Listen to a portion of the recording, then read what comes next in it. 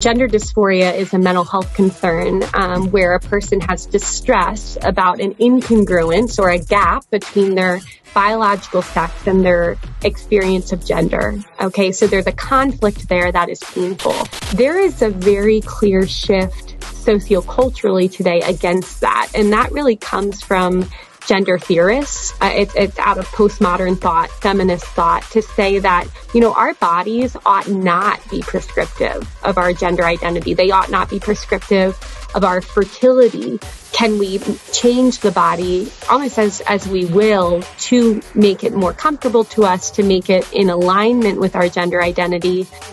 None of this would be as complicated as it is, but God certainly is not surprised by where we are.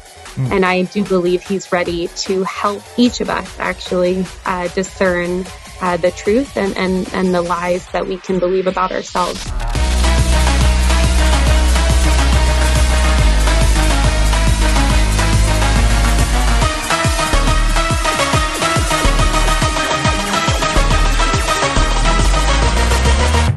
Freeze! Don't move! You are surrounded! Show me your hands! Yepa! I'm Beto Gudino. I was smuggled into the United States as a missionary for Jesus to save American souls.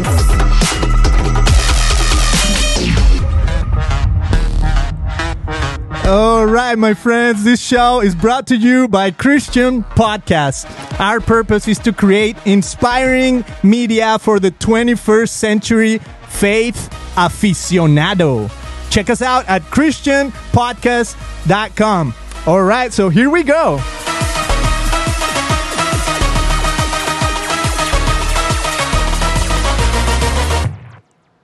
Okay, Julia, welcome to the show. Thank you for being here. I'm excited about today's topic because in the past, this has been the hottest topic on the show. Like, people listen to the shows about this topic over and over and over, and it's the one with the most listens, most views, most everything. I think this is where it's at. So I want to talk about a little bit of gender identities, maybe even transgender identities, which is the hottest topic, and especially focused on can people experiencing this find faith? And what does that look like? What is the intersection of faith and gender identity? Is there a middle ground? So we're going to discover that. But Julia, thank you so much for being here on the show. Would you just say, a little bit of who you are and a little bit of what you do? Sure. So it's good to be with you. And yeah, I guess I can share a little bit about my background, what I do, but I'm a licensed psychologist here in Colorado, and I work with a lot of people who are asking questions about gender identity. Specifically, I work with people of faith more often than not. So you asked, can people exploring these questions find faith? And some of them have faith. And I tend to see those individuals or their families where they were raised in a Christian faith community. And they're trying to figure out, how do all of these different facets of life intersect? Can they? And what does that look like? Wow. Okay. So welcome. And this is what I want to show you right now. It's a white piece of paper. And to the best of my abilities, I'm trying to come to this episode with a blank sheet of paper. Like, I don't want to have ideas in my head. I mean, I do have, right? I mean, I have baggage. I have had shows with Preston Sprinkle. I have shows where we talk about sexuality. And that's the baggage. But today I want to say, is there a way to have just like a blank paper and talk about these ideas in a new light? And I would say I would start right there. Is that how we are as humans? Do we start like this when we are born? Is this our life? Or would you say no? Like, in other words, do souls have genders? Or what is that like before we're even born? Mm-hmm. Yeah, it's a great question. I think as a person of faith, right, I I certainly have my own understanding, and I don't think of humans as blank slates in and of ourselves. Even the idea that I or you or anybody could come to a conversation like this and just get rid of any of our understandings, convictions, biases, those different things. We all have that. And primarily we have our worldview, right? Which I think a Christian worldview, to my knowledge, I'm not a philosopher by trade, but would be that, there's kind of divine intention behind our creation, and that we're not merely a piece of paper to be written on, that we have some level of purpose and meaning inscribed in our very beings, that God has intention around. And so how that factors into gender for all of us, I think looks different person to person as far as how we can integrate God's plan for our lives, and our gender identities is going to manifest differently for different people, based on a lot of different factors. And so I'm excited to talk about some of the nuances of that a little bit more. Mm-hmm. Yeah. So some of the different factors that nuance our identity. So I'm already writing in this blank paper, so I'm putting things like Christian worldview, divine intention, purpose, meaning, and the different factors. So with that, you have a book that's right behind me. It's called Gender, Identity, and Faith. And as I was, reading it, I think three things that struck me the most. It's you talk about three lenses. And I would love for you to elaborate real quick on what those mean, because I think that can kick off our conversation into, just have common language. So you talk about integrity or sacred, disability, departure, and diversity. Can you just tell us what those even mean? Absolutely. So that comes out of much of my co-author's work. Mark Yarhouse has written a good bit on those lenses, and I use them a lot. I think they're really helpful as a starting point, so I'm glad we can start there. So the integrity lens is one way that I think people will approach the conversation of gender identity. And so it's called the integrity lens, not because Mark or I thinks it has the most integrity, but because people in that lens will use that language, so sacred, integrity, to talk about kind of the meaning that they're making out of gender atypical experiences. So integrity lens people would say that God, in Genesis 1 and 2 had a plan for human sexuality and human gender identity. And that would include ideas like there is complementary relationships between men and women. God had creational intent out of making us embodied as male and female. And when people have things like gender dysphoria or are asking questions about gender, confused about their gender identity, people from that lens would say that that's a sign of willful disobedience, so that those individuals are rejecting God's plan for them, and they ought to repent of that sin in order to find healing and redemption. So that's integrity lens, kind of strong emphasis on Genesis 1 and 2. And the disability lens, people would say, maybe, let's look at Genesis 3, the fall of humanity. And we know we live in a fallen world. So our gender identity, our experience of self as male, female, masculine, feminine is impacted by the fall.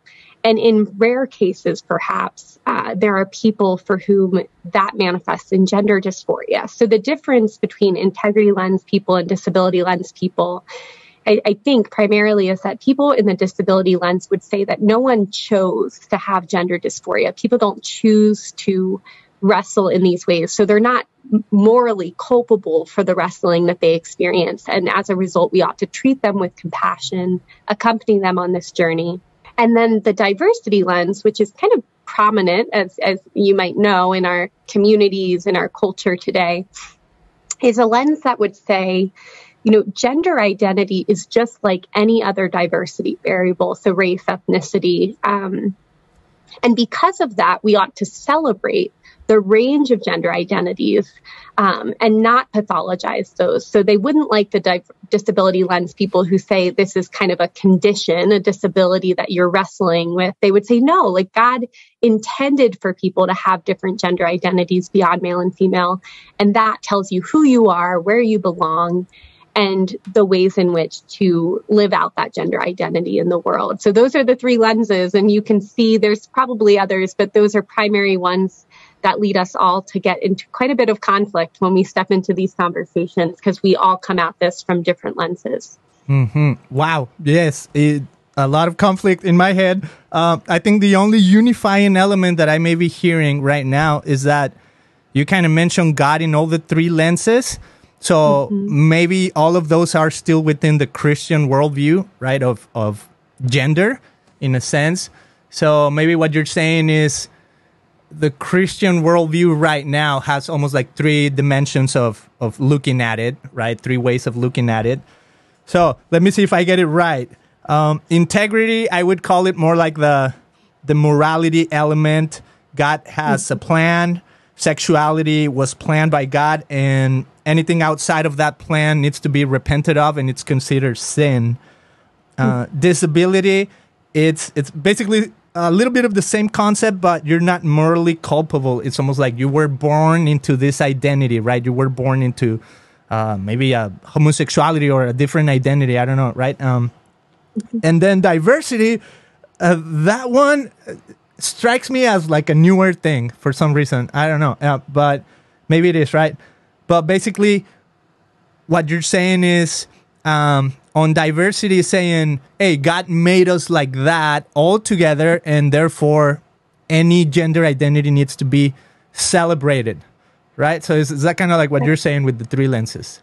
That's right. Yeah. And I think, each of those lenses then inform how we respond to real people in this space. And certainly non-Christians use each of those lenses as well. I think integrity lens people who are not Christian would focus more on biological elements. Like we have this biological blueprint, and anything else is not expected or good.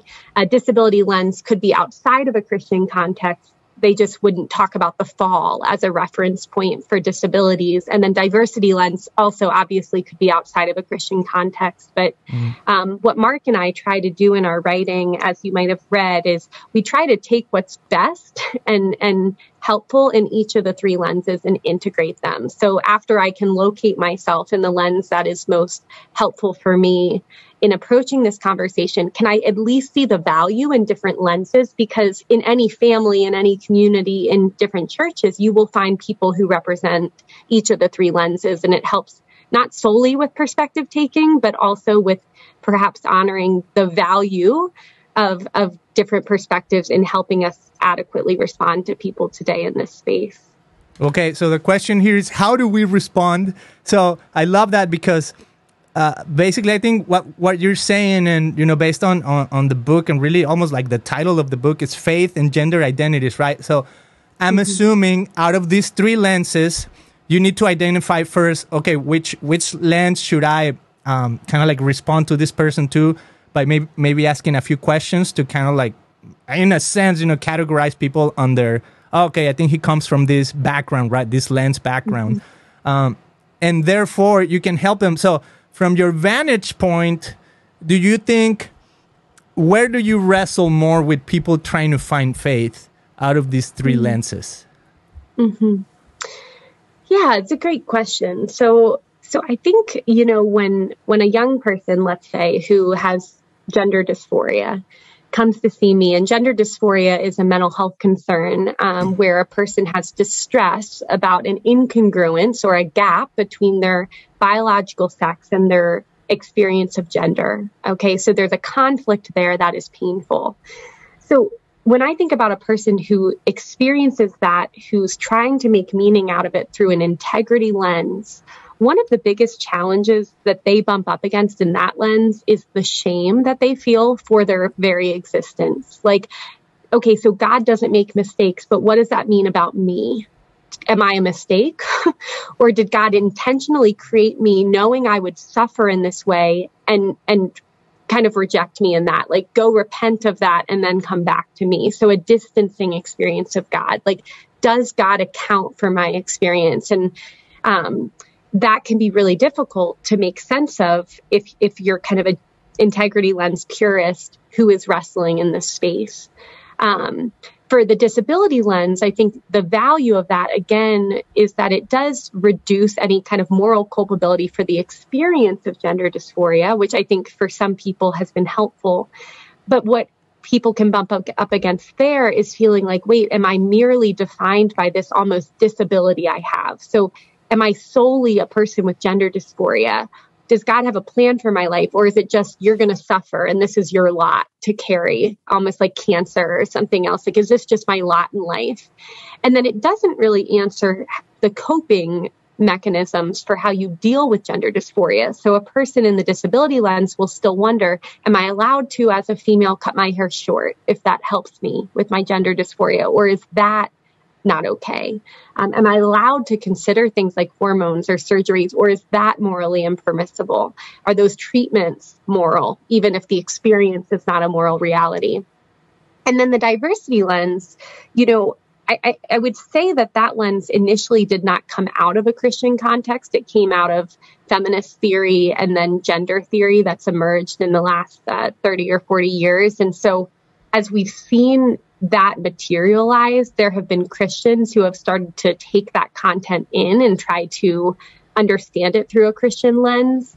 But I think one of the biggest challenges with a strict diversity lens for people is that it removes moral constraints, absolutely. And some people I meet with do believe that there are moral aspects of this discussion. There's things that you can do that are blessed by God and perhaps things that would not be blessed by God. And so it doesn't always give a vision for where the line is for people in that lens. And then I think the other piece is the diversity lens doesn't always appreciate the genuine suffering of some people with gender dysphoria, because some of the messaging is that it's only painful because our society hasn't accepted everybody yet. And for some of the kiddos, especially I see with gender dysphoria, even in an accepting home, they find themselves wrestling at times with this reality of, I was born in this body, and no matter what I do, I will have this body my entire life. And that distress doesn't really get accounted for sometimes in the diversity lens.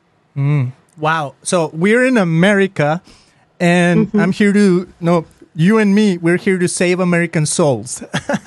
And here's the interesting thing about America. I haven't traveled the world much, but it seems to me like a lot of things happen in America, right? So when you think of the United Nations, it's in America, it's in the United States. So when you think of psychology, marketing, like all these newer ideas that happen in academics all throughout, right? A lot of it comes from America and maybe a westernized society, right? And it's exported to the world. So do you see a chronology element when it comes to these three lenses? Do you see a progression from the integrity lens to, okay, now we moved on as a society, maybe even as an American society, now we moved on to the disability lens, and we're finally, I mean, that's maybe what I'm sensing, but I don't know. And now we're finally at the diversity lens, right? Like these two lenses kind of like pushed us to have the diversity lens now. We wouldn't have it otherwise if we hadn't the other two lenses, and that's where we're at in society. Do you see any chronology related elements? Yeah, that's interesting. I don't know that I've thought of it in that way before, but it's helpful to hear you articulate that. I think there is a developmental process to ideas, and I think you could map that on in the scientific community, for instance, seeing initially gender atypicality, gender dysphoria, at least in Western countries and in psychology, as a problem to be solved, something to be gotten rid of, and then more of a disability. So how do we treat this mental health concern? And then ultimately, certainly in the psychological community, you see a development and move away from that more disability framework, and even the desire to remove gender dysphoria from our diagnostic manuals in order to say this is just a simple expression of human diversity. So I think in the secular community, I think you could see that, and perhaps in the church as well, insofar as it mirrors that development. I don't know that I would see it linearly in that way as purely progress in every regard to move on that continuum. I think there's some things that can get lost in a strict diversity lens that can't be accounted for there. And so probably some of the listeners who would see it more as like we finally arrived to where we need to be as a society. I think there's value of the diversity lens for sure. I don't know that it fully accounts for every experience. And so that's where maybe I would be careful to just paint it as progress purely all the way through. Wow. Oof. So interesting. I have an idea that I'll maybe throw out there, but I'll save it for a little later. I'll save it for a little later because right now what's stirring in me is, so basically, okay, we have, well, let me think about the question first. Gender, we are humans in this planet, right? And when we look at who we are, like we're like a reasoning animal in a sense, right? Sum politikon or something like that, the philosophers say. So can we be informed still by nature? I mean, it seems to me like the diversity, it's almost like a far stretch, a little bit from biology maybe itself, and maybe even take out biology because I think that's kind of like too scientific, right?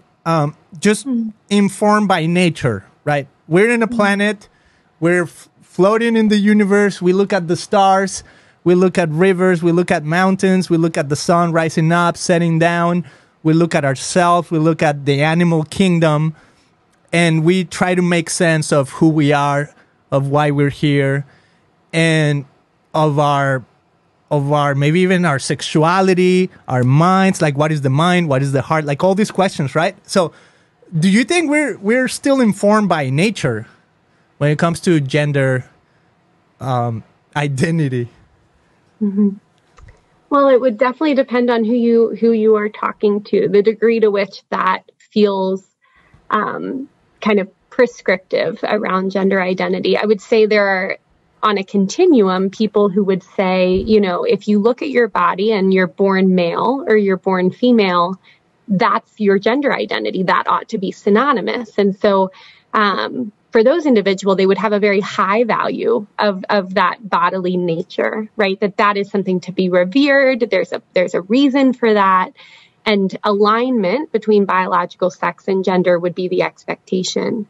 There are other people, though, who would say, well, wait a second, we've got these people who experience something outside of what is perhaps normative or natural, people with different experiences of distress and about a conflict there. And so in those cases, you know, perhaps, yes, there's value to this human nature, but how do we help people live in the world in a healthy way in the midst of there being a conflict there? And is there room and space for those individuals in a natural understanding of humans? And then I think probably the most pure diversity lens people today would probably take issue with an idea that there's natural law. And so I wonder if that's what you're even talking about there with nature. I think so. Like natural law. I like that. Okay, like our bodies communicate something about reality, right? And that kind of inscribed in our very nature are these realities of perhaps male-female sexual difference. There is a very clear shift socioculturally today against that. And that really comes from gender theorists primarily. It's out of postmodern thought, feminist thought, to say that, you know, our bodies ought not be prescriptive of our gender identity. They ought not be prescriptive of our fertility. So these kind of moves that we've seen socioculturally around how much we value the body. And I think that actually factors in a great deal to at least the philosophical debate about, do we have unhuman nature? Is there anything that can be said about that? And what value do we have around the body? And can we change the body almost as we will to make it more comfortable to us, to make it in alignment with our gender identity? Is it merely a kind of performative element, or is there something about it that's essentially communicating who we are? Wow. Okay, so 2 words, faith and reality that you've been talking about. So let's think of the people that are experiencing whichever of the three lenses. But well, this is where I want to go. Like, I feel like you can't get to faith. It strikes me as so interesting that when it comes to sexuality, like, we got to think about God. Like, we got to think about morality. We got to think about whether it's sin or it's not sin. We got to think about whether I'm going to be shamed because of my decisions or because I was born like this. But it's all because of the idea that, is there a God? Almost like, is there a God that's judging me? Is there a God that made me this way? And if he did, why? Or she, right? I mean, for all purposes, maybe some people refer to God as she. And so with that in mind, it just strikes me as like, why are people pursuing faith? Like, when it comes to gender identity, like, what have you experienced? Like, why do people even say, I want to know? And what does that look like? Does that look like redeeming? Does that look like, connecting to the universe? What is faith? What does faith look like? Or what can it look like for people who are experiencing, whichever of the three lenses, the diversity lens, the integrity lens, or the disability lens? Mm-hmm. Well, it definitely depends on the person, right? I mean, I think there are people who are raised Christian who have encountered Christ in a powerful way, believe that he's the savior of the world, have committed their lives to him, want to serve him in their lives, and find themselves wrestling with gender identity. And so I think their faith would look similar to many other Christians in certain ways, as far as, perhaps going to church on Sunday, praying to God, reading scripture, trying to know him more and to know how he sees them. And I think that's where there can be conflicts, even on a spiritual level for people, is, certainly I think we can look at scripture passages, the 10 Commandments, and they say, thou shalt not kill, thou shalt not commit adultery. And, when people look at scripture and say, so God, where do you speak to my experience of gender dysphoria? And what does that mean? That it's hard to know, perhaps, just if you were to open the Bible like a manual and know, okay, with your specific experience, here's how you discern your path in life. And so that's a place of, I think, tension and value for people, that they can bring their questions to God and hopefully feel like he cares about them and their experience. I think some people who leave behind Christian faith, who are raised in those communities, do so because they do come to a place of believing that God doesn't care about them, or God doesn't account for them, or God punished them by creating them a certain way. And so there can be a lot of anger at God that can come out, I think, all across the board for people of anytime we have suffering in life. How does a good God allow for that? And so those are some of the questions of theodicy that I see.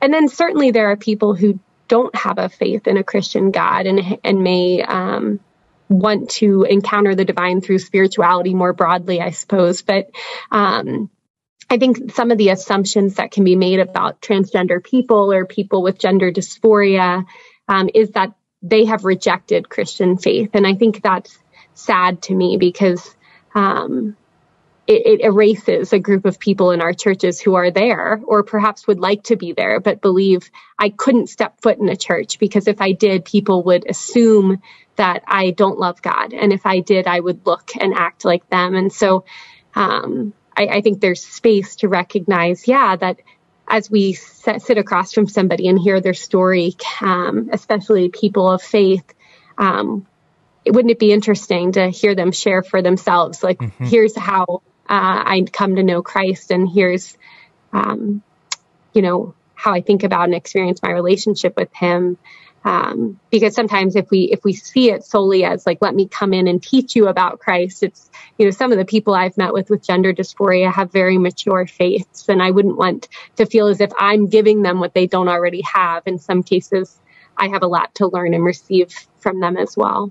Mm-hmm. Okay, so do you think truth is complete? Like, do you think as humans we can access like the fullness of truth? Because you were mentioning that, or I don't know if you were mentioning, but I guess you kind of were mentioning, you mentioned the word reality. So I want to pair these two words together. Is truth the base for reality? Can we have a reality? Is reality reality? Does reality exist? And is it informed by truth? And then we'll move on to maybe the elements of truth that might be lies or the half truths or whatever. But let's start right there. Do you feel like there is the truth is the base for reality? Mm-hmm. Yeah. So, as a Christian, I do, I think that's something that Christianity offers distinctly, right? Is Christ is the way and the truth and the life, and no one can come to the Father except through him. I mean, I believe that as a Christian. And so I think truth does coincide with reality. I think the hard part is when we live on this side of eternity, is a lot of reality does not reflect the fullness of the truth. And that's certainly true in my own life, and then in the lives of people I work with clinically, where, things exist in reality that are not what we're made for. And I do see that as a consequence of the fall. So it's kind of, how do we live in the not yet, I suppose, where we're not in heaven and the fullness of truth is not reflected in our reality, but we live in a natural world that is touched by sin and brokenness and all kinds of things that make it hard to come to know, I think, the fullness of the truth. Okay, so I guess another way to say it is, if there is truth, I mean, even if truth is not complete, let's just assume, that truth is not complete. But the fact that there is truth would mean that there are also lies, right? That there's also a false sense of things, right? Maybe even a false sense of reality. So with that in mind, is there and especially when I think of scripture, and maybe this is a little bit of the integrity versus disability lens, where when we wrestle with scripture, particularly, there's I don't know how to say it right, like there's books in the Bible, right, that kind of like talk about the morality of sexuality, things like that. Not even just in Genesis. I mean, Romans and Corinthians and other books, right? So are those there to inform us? Are those, like, if the Bible is the truth, right? Is that there to inform us about maybe lies within us? Or do you think, like, how do we approach wrestling with those concepts of truth that come from scripture, that maybe for people it's like, this is the truth, this is like the complete fullness of truth, right? But how do we wrestle with those, with the engaging scriptures as truth, and maybe engaging ourselves as, do we know the truth? Are we living lies about ourselves, even in our identities? Like, is that possible? Mm-hmm. Yeah, so I think that is the $1 million question, perhaps, the Christian task has been for 2,000 years, right? Is like, how do we approach scripture, which is the word of God, and glean what he's actually communicating to us today about our personhood and our identity in real time. And I think you're right. It's not just Genesis that speaks to sexual ethics, and perhaps it's infused in scripture in many different ways, explicitly and implicitly. And I think you're getting at the largest challenge, I think, for the Christian person, is how do I come to know the truth of God and how he sees me in his word, and in his word revealed in scripture, perhaps paramount, and then the expressions that I see in the world. And yeah, I mean, I think that is simultaneously communal and personal, right? That happens both in the context of our faith communities, where we get shepherded. It's less the work I do clinically, which is more helping people go to their faith community, go to their pastors, go to personal prayer, and wrestle with God. Certainly I do that in my own life and as a mentor or a leader in my own church, but I I think a big piece of that is both personal and communal. And so if it was as simple as saying, here's how you do that, I think, none of this would be as complicated as it is. But God certainly is not surprised by where we are. And I do believe he's ready to help each of us actually discern the truth and the lies that we can believe about ourselves.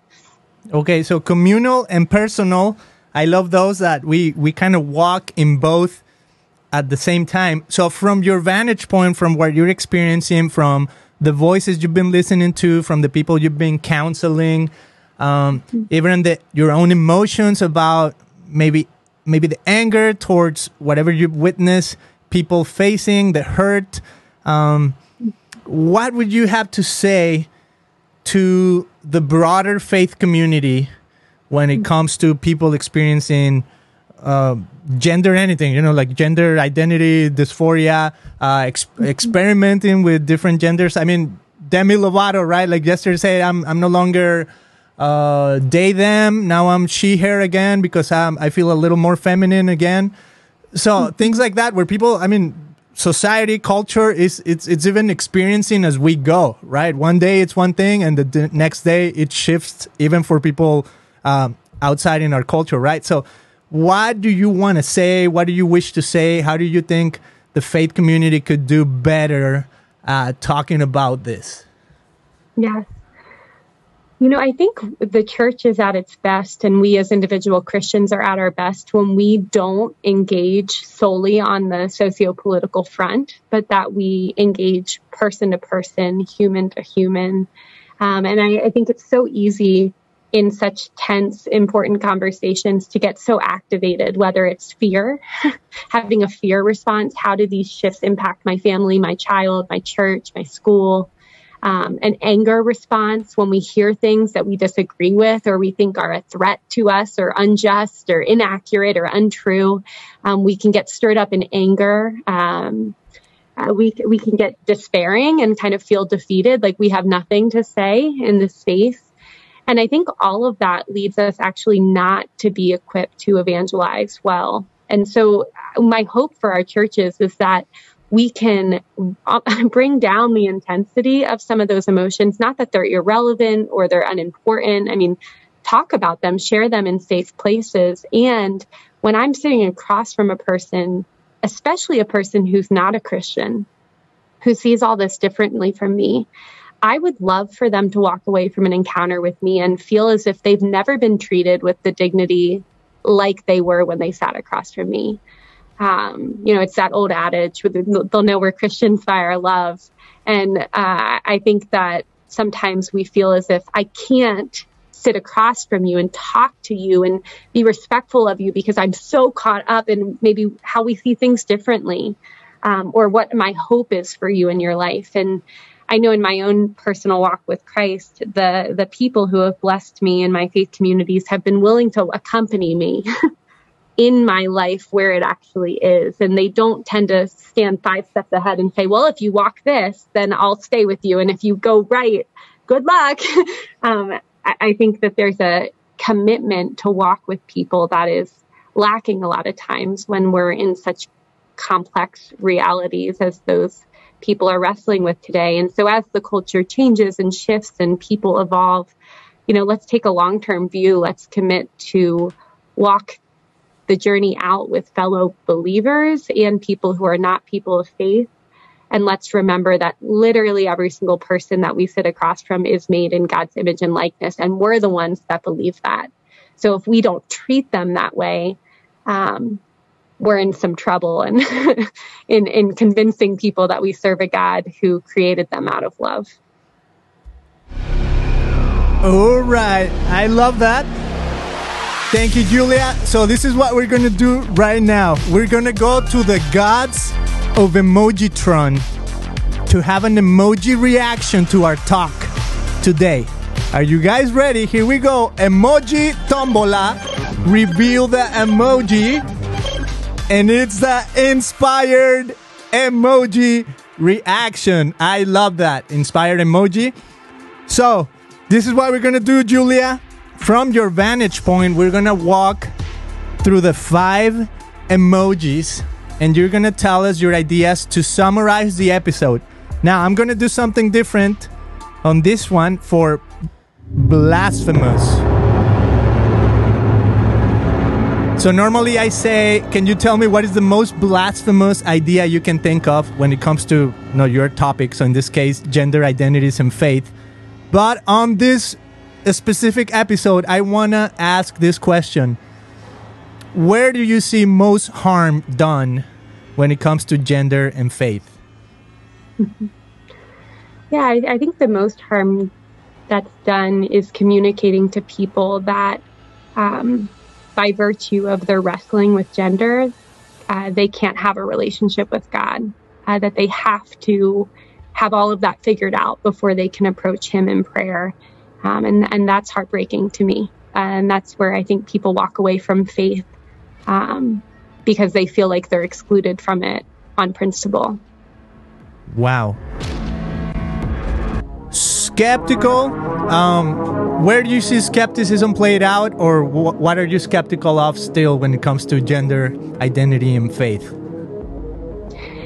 Yeah, I'm skeptical as to whether or not we as Christians will really be willing to engage critically in the culture, or whether we will silo ourselves. I think all throughout Christian history, we've seen ourselves try to figure out that balance of how do I engage culture without being swallowed up by it. And I'm curious as to how that will play out here. Will we silo, or will we continue to engage and encounter people who are different in the spirit of evangelization? Wow, that was so good. Inspire, what gives you hope in this conversation?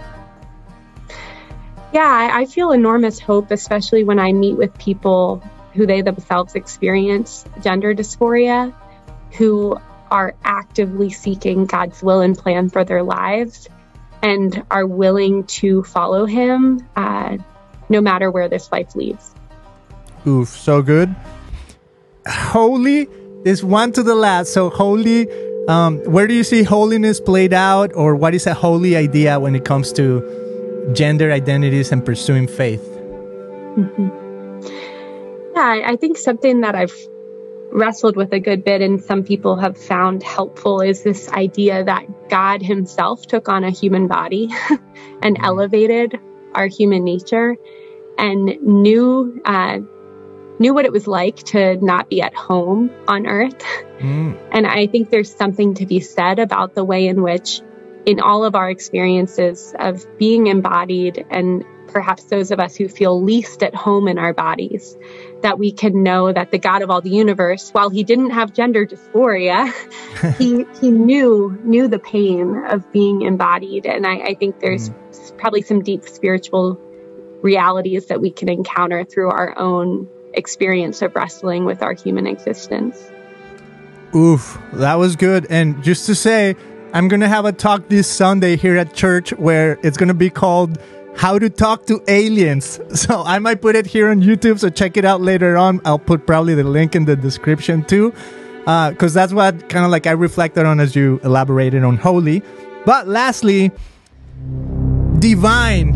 What is the highest idea, the most divine, the one we should all pursue maybe when it comes to gender identity and faith? Yeah, when you say that, I think my response is God has a plan.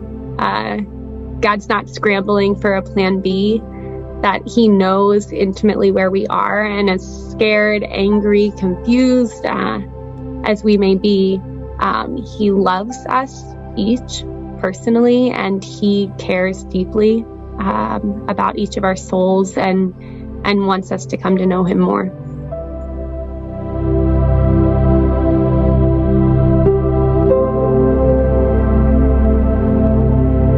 So good. All right, my friends. Well, there you have it. What an amazing conversation with Julia Sadusky. This was super helpful for me. Now my paper is full of stuff, and it's all from these conversations. As much as I could, I tried not to incorporate ideas from outside, even though I think I did a little bit, especially when I talked about scripture. But other than that, here it is. Thank you, Julia for being on the show. My friends, I just want to say, if this episode is helpful for you, like, subscribe, share it with a friend. It helps a lot. We gotta make this the #1 show on Google. So rate us, give us a positive review, whatever you're watching, whether that's YouTube, Roku TV, or Spotify, Apple Podcasts, all of those good shebangs. So Julia, where do you want to point people to find your book, to find maybe your writings? If they need help, how can they find you? Maybe if they're in Colorado, right? Yeah, so I have a website, my first and last name. It's kind of easy, www.juliasadusky.com. That's one way to keep in touch with the work I'm doing or reach out for support. Certainly podcasts like these are always populating the internet, so that's another way to keep in touch. And then the 2 books I've written with Mark Yarhouse are available on Amazon or Brazos Press for the first, which is called Emerging Gender Identities, Understanding the Diverse Experiences of Today's Youth. The second book, Gender Identity and Faith, that's through InterVarsity Press. And that one is also available on Amazon. Love it.